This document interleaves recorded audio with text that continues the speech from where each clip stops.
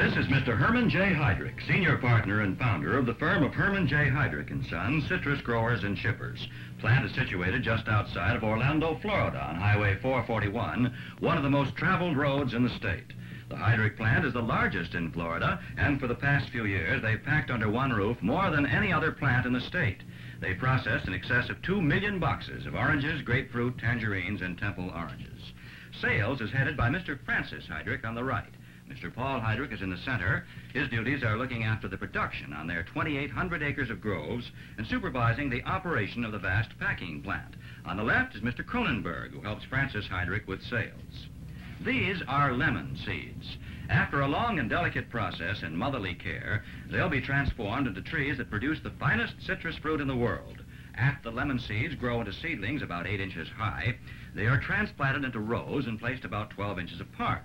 Here they'll remain until they reach the budding or grafting stage. A small bud or limb is then taken from a full-grown sweet orange tree and grafted by a highly skilled nurseryman to the tiny lemon tree. Only the small bud is allowed to grow. All other branches from the original seedlings are pruned off. In this manner, it's transformed into a sweet orange tree. A similar process is followed when it's desired to produce some other variety of citrus, such as grapefruit or tangerines. When approximately 2 years have elapsed, the trees are large enough to be transplanted. Then the preparation of the soil gets underway. The bulldozers then move in and pull up the trees and stumps and palmettos and other scrub trees until nothing but bare land remains. The soil is then plowed numerous times.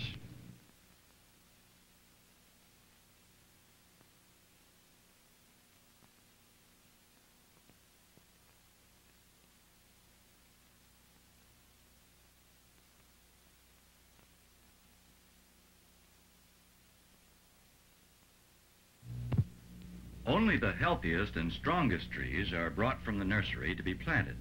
They are wrapped in damp excelsior until planted to protect them from drying out.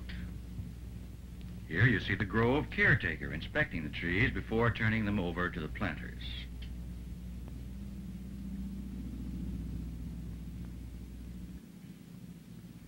The planters round out a pre-dug hole to proper size and depth.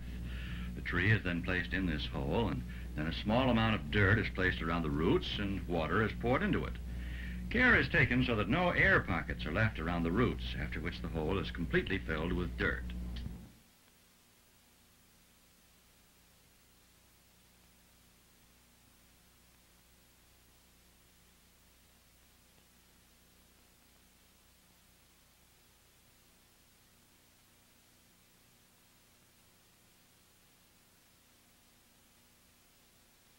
Next, a ring of dirt about 5 inches in height and 36 inches in diameter is placed around the trees to form a reservoir for holding water.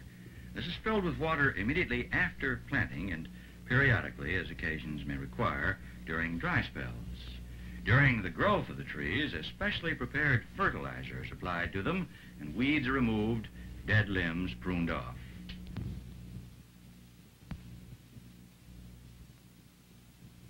After a few years, the young trees will blossom and a few oranges will appear. These will be insufficient to warrant harvesting at this time, so they're picked off the trees and thrown on the ground. The trees are watched carefully, fertilized, and sprayed on numerous occasions as may be necessary. When the trees have reached 5 years of age, the fruit will attain a commercial value and will be harvested normally. During cold snaps, sometimes a special type of grove heater is used. They're placed between the rows and take thousands of gallons of fuel, but do stop the fruit from being frozen. In the summer or winter during dry periods, the citrus trees must be irrigated from the lakes that are so abundant in the Florida citrus region. The water is pumped through large aluminum pipes into the groves, where the pipes branch off into many directions to water several rows of trees at a time. The pipes have small holes drilled in them, and the water sprays out the way your lawn sprinkler does. A great many gallons of water are used since the trees consume vast quantities.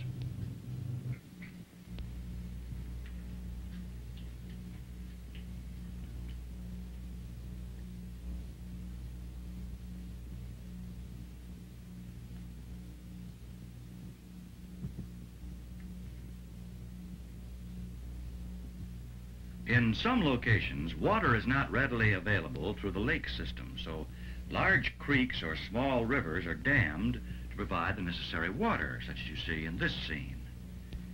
This formerly was a swamp containing huge cypress trees.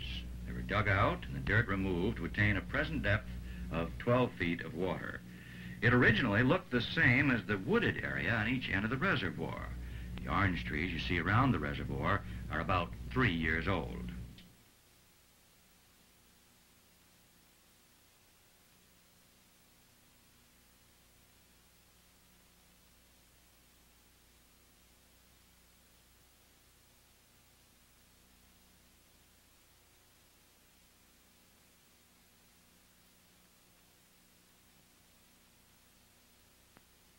Harrowing is done for several reasons: to remove the weeds around the trees, to hold the moisture in the ground, and to plow under the vast quantities of fertilizer that are applied every year. And this is one of the many vital operations in the growing stage of citrus trees.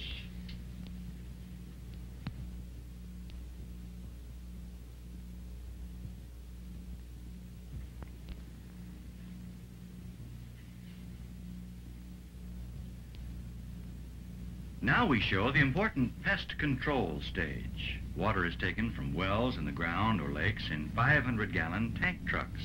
Certain chemicals are added, and it's pumped into the spraying machines. The spray is used to control several types of diseases that harass the citrus trees. These diseases are of no detriment to man. The spray, as you'll see later on in the packing operation, is thoroughly washed from the fruit before being packed and shipped to you. Sometimes a nutrient type of spray is used. This may contain various elements similar to the vitamins we take ourselves. They are used only when the trees do not respond fast enough when fertilizer is used. After the fruit is mature and tests have been made to show that it contains the necessary ratio between acid and sugar that's required by law, it's ready for harvesting. After the go-ahead has been given from the main office to begin picking, the field boxes arrive at the groves on large semi-trailers, each carrying approximately 500 boxes.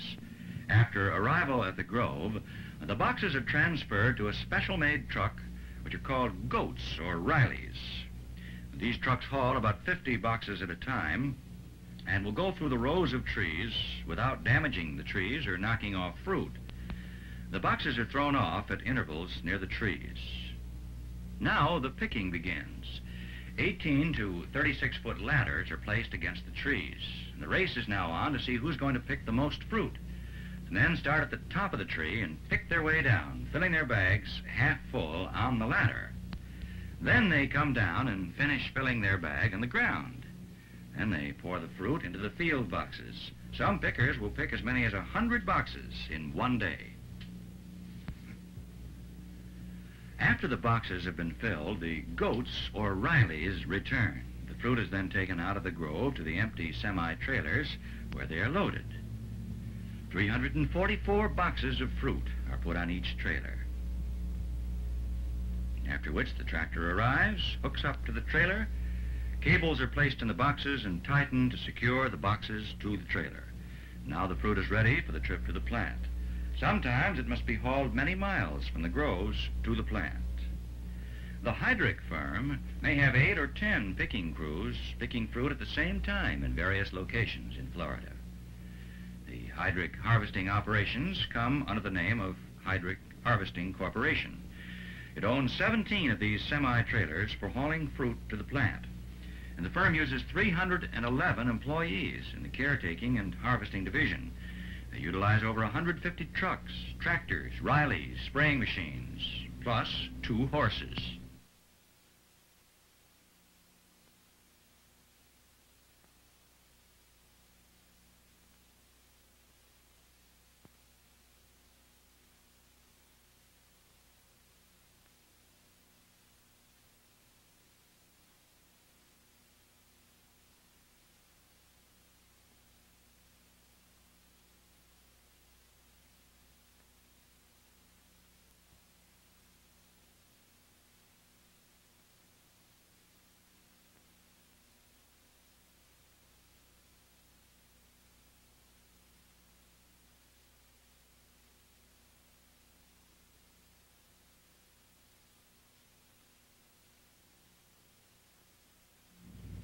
In the meantime, the Heidrich plant, situated on 63 acres of land, with the building and parking area nearly a block square, has readied itself to receive the fruit.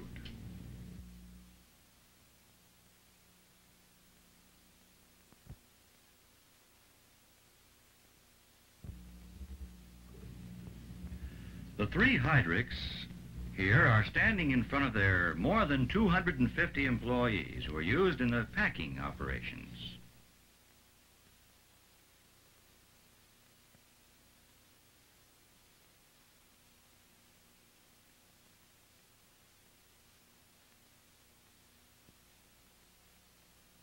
They have an extremely efficient office staff which conducts the administration right from the plant.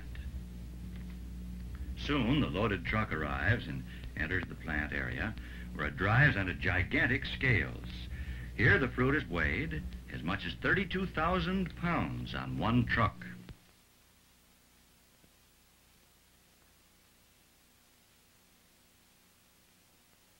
The scales automatically stamp the correct weight on the driver's receipts, where it's turned over to the receiving department. After the trucks have been weighed, they back up to the unloading platform where the workers are waiting to unload the fruit. Using hand trucks, they unload 4 boxes at a time. It's then taken to one of the 30 storage rooms where 27,000 boxes of fruit can be stored.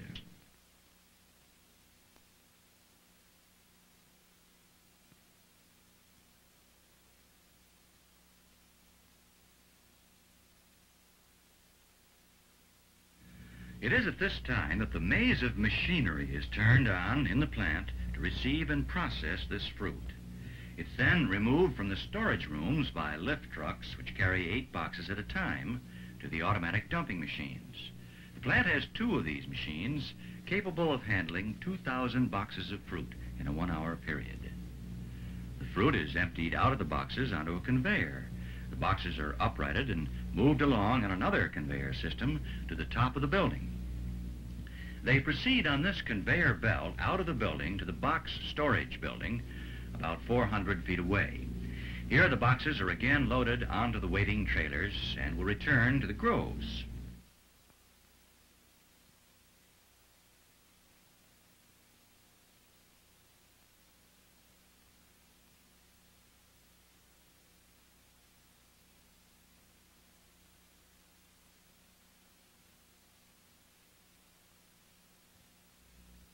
After the fruit is dumped, it enters the washing unit where an employee picks out leaves, trash, and damaged fruit. The fruit is first sprayed with water, then a foam detergent is applied automatically.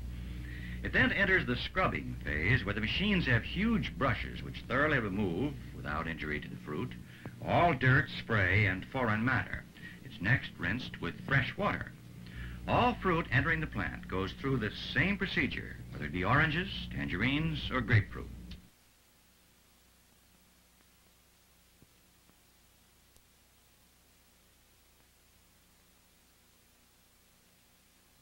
These are the big drying machines where large blowers force warm air over the fruit to thoroughly dry the skin of the citrus. In some cases, the type of citrus is stamped on the skin in ink with an automatic stamping machine. After leaving the unit, it rapidly moves into the waxing machine, which applies a misty coat of wax. The wax, which contains no chemicals, seals the pores on the skin of the fruit, thus sealing the air out and reducing decay. It also gives the fruit a very attractive, glossy appearance. Now the citrus goes up a long conveyor so that the wax is completely dried before entering the grading table.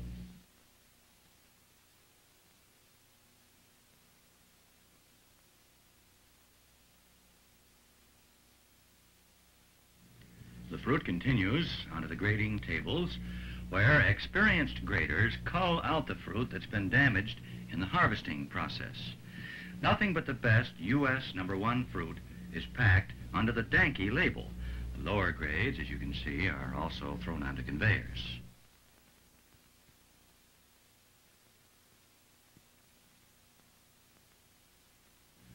The lower grades travel up to the top of the building, where they're stored in huge bins. When the bins are full, the fruit is loaded onto open-bed trucks, which deliver the fruit to the concentrate plants, where frozen juices and other products are made. Internally, this fruit is as good as the U.S. #1 fruit that Mrs. Housewife commands. It just lacked eye appeal. The United States Department of Agriculture, in cooperation with the Florida State Inspection Bureau, keeps a close watch to see that nothing but U.S. #1 fruit or better is packed under the famous Danke label. There are 4 citrus inspectors in the plant at all times.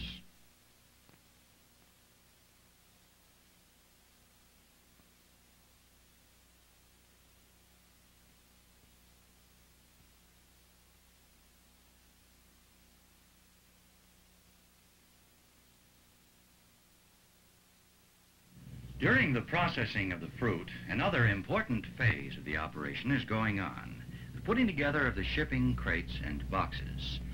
The boxes arrive in a knockdown condition and are unloaded and placed on a conveyor which carries them to the mezzanine floor of the plant.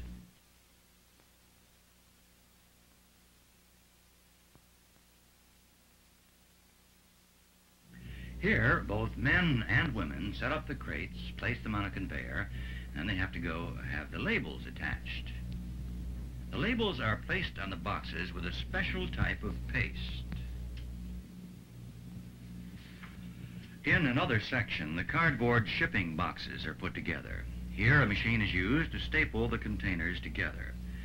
The men and women sometimes put together several thousand crates and boxes a day. During the busy season, as many as 15,000 boxes of citrus are packed and shipped in a day. Now, this represents 30 refrigerated carloads. After the crates and boxes are made, they're placed on long chutes where they slide down to the bottom floor where the citrus packers are. You can see the long chutes sloping down to the automatic sizers. When the fruit has been sorted, and nothing but the best grade of citrus is left, it travels down another conveyor belt to the automatic sizers. Here, it'll be separated into as many as 9 different sizes of grapefruit or oranges. And then it drops into different bins. Never is the fruit intermixed with that of another bin. When the consumer gets the fruit, it's always uniform in size and quality.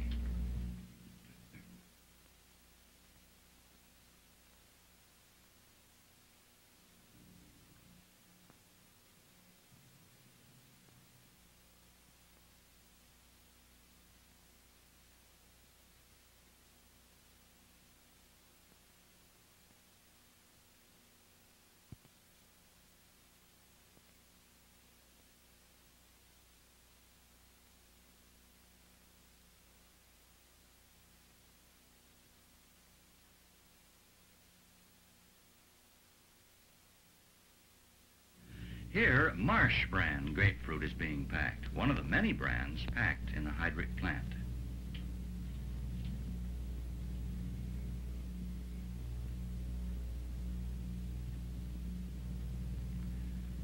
During the packing stage, the USDA is continually checking the quality of the fruit, also testing in the plant's laboratory to be sure the acid, sugar, and juice content is up to or above standard.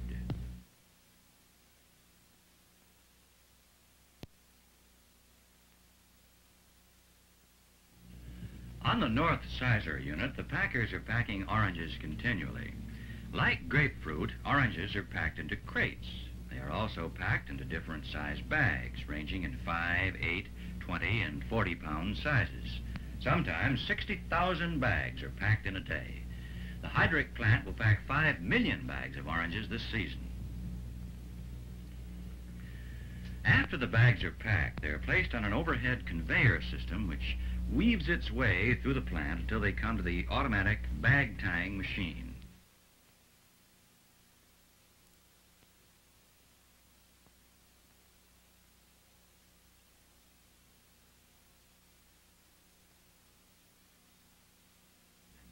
This device clamps a small metal strap around the strings which close the bag and locks them securely.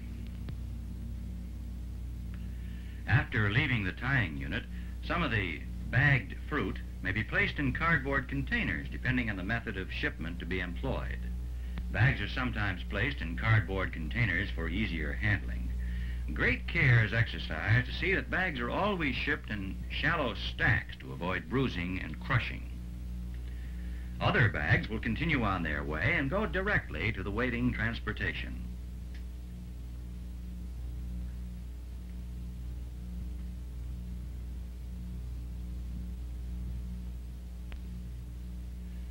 Here the fruit comes down the conveyor system to the refrigerator cars, where it automatically drops off onto another conveyor, which sends the bags directly through the doors in the cars.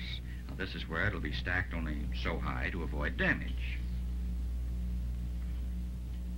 While this is taking place, the all-important icing of the refrigerator cars is going on.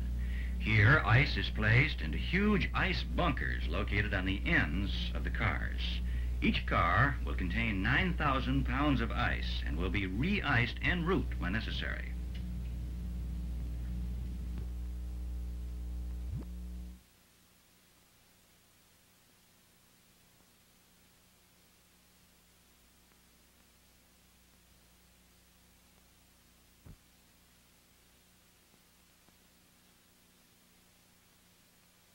In some cars, fruit packed in crates is wheeled in by hand trucks.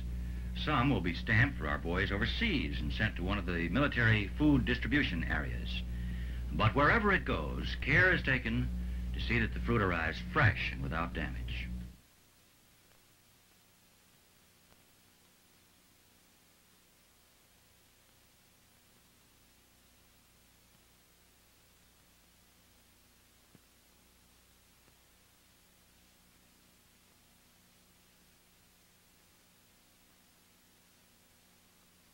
On another ramp, lines of trucks are waiting to take on their precious cargoes of liquid gold. Trucks from all over the United States make their way in and out of the plant each year. They may load as many as 6,000 5-pound bags or 400 full boxes of citrus.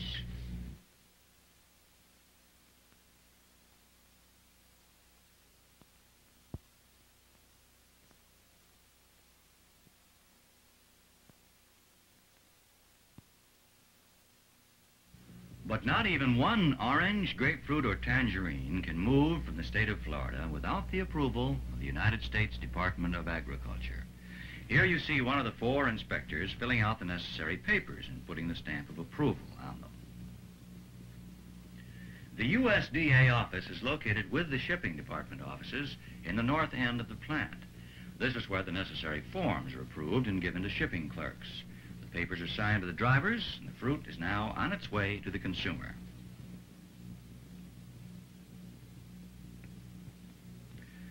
Tremendous quantities of citrus are sent to various ports in Florida for export.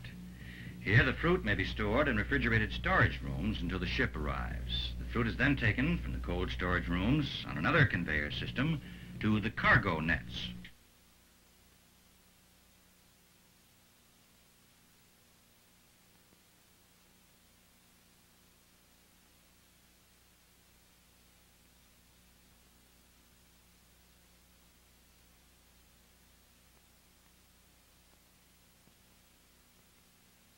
Many boxes of citrus at a time are picked up and lowered into the holds of refrigerated ships.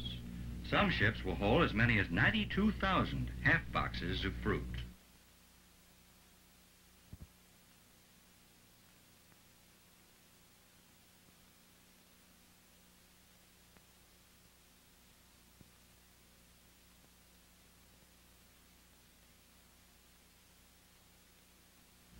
Conveyors are also used to load the ships directly from the storage rooms.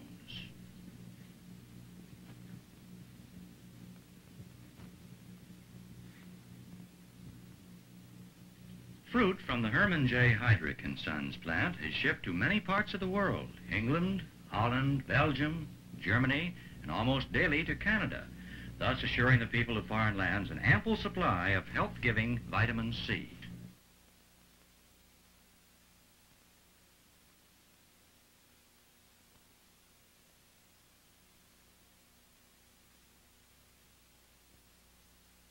This particular ship's home port is Hamburg, Germany, and it's being loaded at Fort Pierce, Florida. The German flag flies at its stern.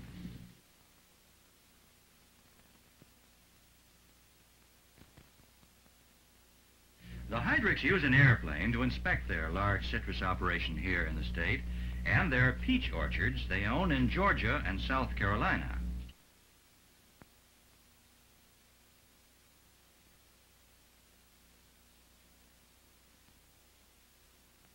Like most private planes, it's also used for pleasure. Here you see Paul and Francis, who are the pilots of the plane. From the rear come Mr. and Mrs. Heidrich and 3 of their 15 grandchildren.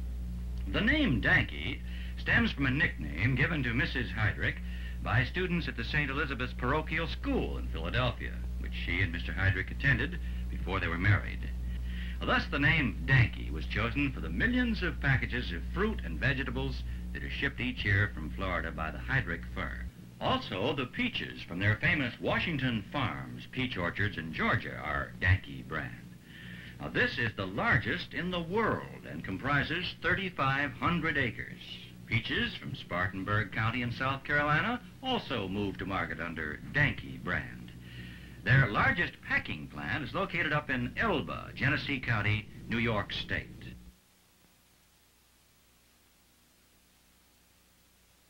The Heidrichs have brought you this story about the Florida citrus industry to show the various phases of their operation, from planting the seed, taking care of the groves, harvesting, processing, packing, and shipping, all of which are necessary to bring you the famous Danky brand Florida citrus.